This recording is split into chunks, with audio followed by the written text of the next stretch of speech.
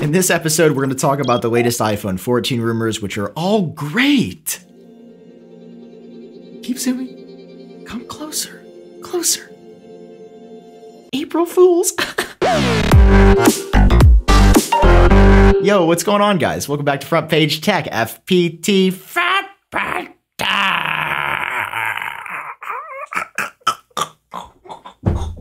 Oh man, I am so excited. I have been waiting all year long for this. I go to bed every night on my little iPad mini. I say one more day till I host FPT, one more day, because I can say whatever I want. I'm gonna ruin his career in this episode. Let's jump into it. Okay guys, first up for the day, story number 1. That's German, all right? 'Cause you got a little German boy hosting today. Story number 1. You would say German. So you guys know how about a month or so ago, I don't know, maybe it was a couple weeks, I just do this for my day job, I got kids to feed. You probably remember that Apple dropped iOS 15.4, which by far was the most significant software update we have gotten since iOS 14. And you're gonna say, well, wait a second there, Samo. They dropped iOS 15, which included all those amazing enhancements. Really? It included a bunch of amazing enhancements? Go ahead, list them. List out all the amazing enhancements in iOS 15. This is a challenge to everybody. Off the top of your head right now, try to name 3 things that iOS 15 did. I've got SharePlay. I've got...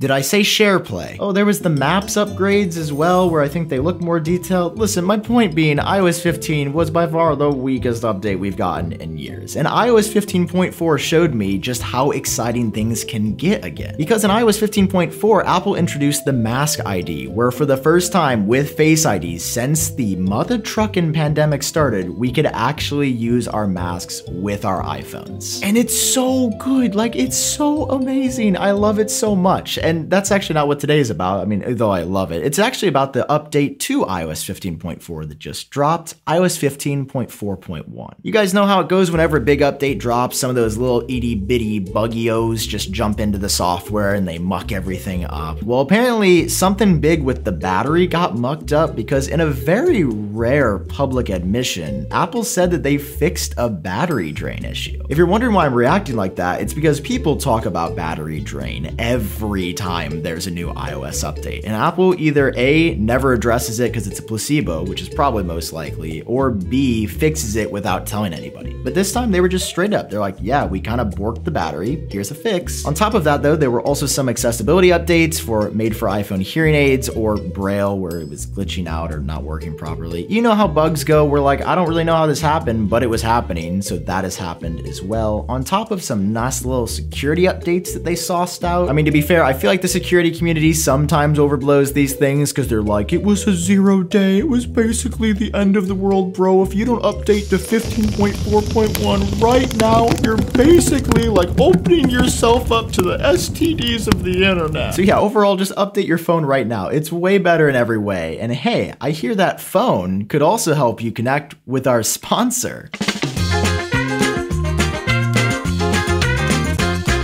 So you want to invest your money, right? But you look at the stock market and you're like, that's a little volatile. That's a little spoopy. He always says that word spoopy. But you know what isn't? Art isn't. Art is great. That's why this episode is sponsored by Masterworks.io. And Masterworks gives everyone, not just the high rollers, the chance to invest in famous Picasso, Monet, and Banksy paintings. Why art though? Well, art has outpaced the S&P 500 from 1995 to 2021, and it has almost no correlation with stocks. Is it legit? Yes. Masterworks is the first company to offer paintings backed up with the same Securities and Exchange Commission as public offerings. But is anybody doing it? Yes. There's a ton of people. Over 300,000 investors have already signed up with Masterworks. And so many people are signing up that there's actually a wait list unless you guys use my special link down below. So go over to masterworks.art/FPT and get started today. And a huge thank you to Masterworks for sponsoring this episode of Frapata.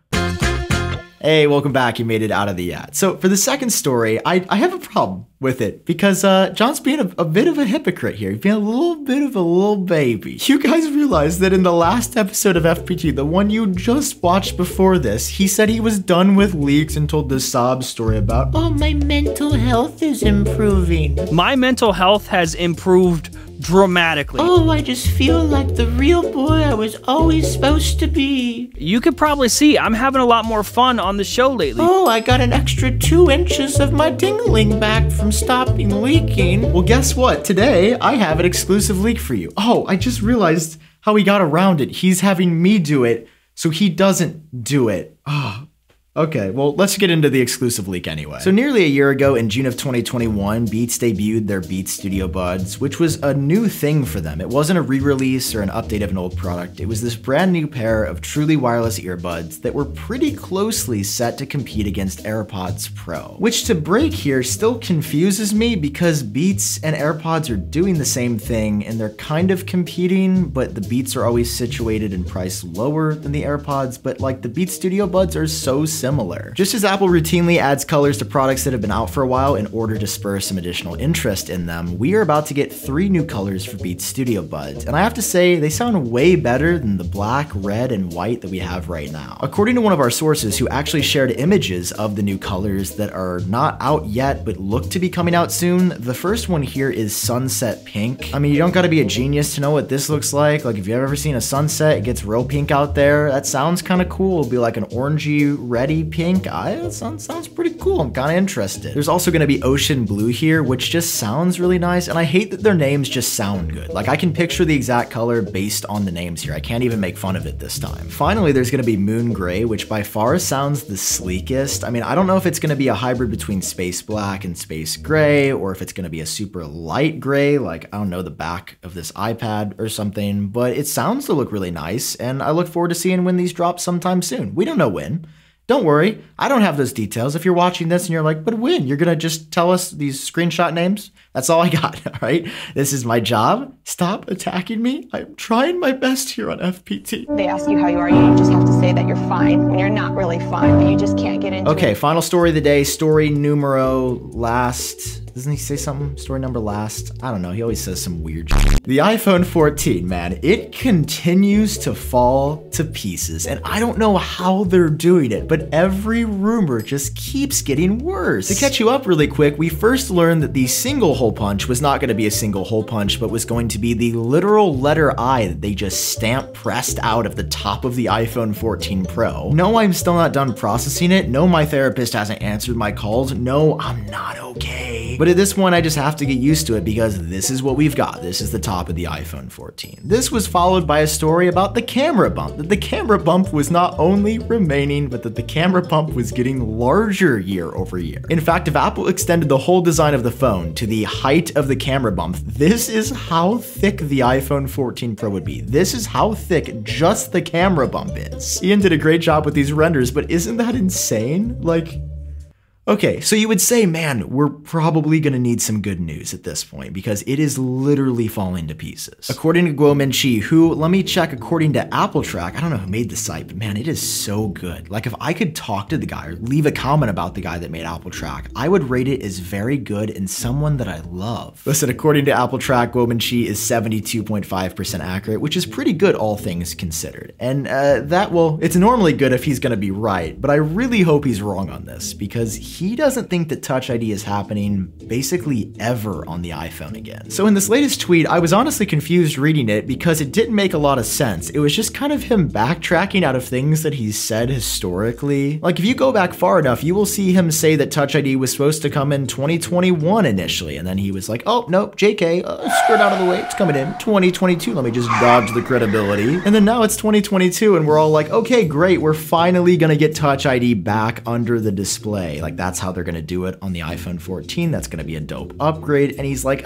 you see, actually, no. Actually, what I said before, that was a lie. According to Guo, it has not only been pushed to 2023, it has not only been pushed until 2024, he alludes to it not happening until 2025. Listen, do you know how old I'm gonna be in 2025? I'm gonna be 7,000 years old in 2025. I might not even be around to use Touch ID then. Now listen, to be fair, do we need Touch ID on the iPhone? Like, really think about it. If you have used the iPhone 12 or 13 with Face ID, do we really need Touch ID at this point? Well, considering that it works with masks now and that it continues to get better through software, I don't think so. Like, there was a point where I genuinely thought we needed Touch ID and it would be make or break. But now things are a little different. To be clear, this is something that I really want, and I tweeted about this the other day. Like, there is Touch ID on 2 iPads in the power button. If the problem is Apple functionally putting it under the display and making it reliable and just as secure as a physical button, then just put it in the power button. Just imagine how cool that would be if to get into your iPhone, it would not only take the 1 factor of authentication from your face, but a second from your finger. Like, you could enable it to have the most secure mobile phone experience in the world. Not to mention that maybe you don't like Face ID and you just want to go back to Touch ID. Then you could have the option to use either one or both together. It just seems like a no-brainer, and it doesn't seem like it'd be that hard to put it in the power button, right? But no, Apple's got to do it their way, don't they? Oh man,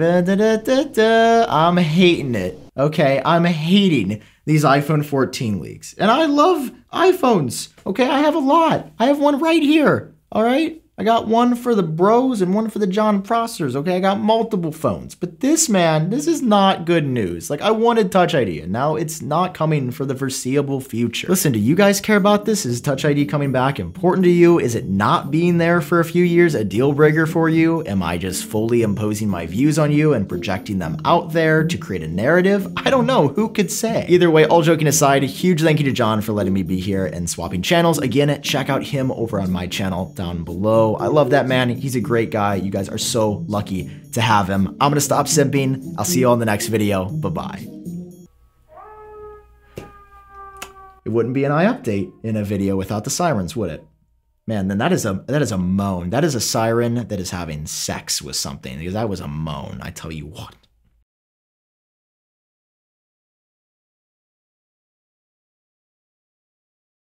Why art though? Well, art has actually outpaced the S&P 500 from 1995 to 20. Dude, I swear to God, I just saw somebody climb up in my window. And there's a sticky note at the bottom of this. John, this is real. Somebody wrote, "Have you found me yet?" And I'm like, who the fuck is living in my walls? If somebody's living in my walls, I'm gonna be so pissed. They've seen so many times. Actually, I don't want my mom to hear that. Please don't put that in the, or just bleep out what I say. Whatever you do, just bleep everything that's questionable.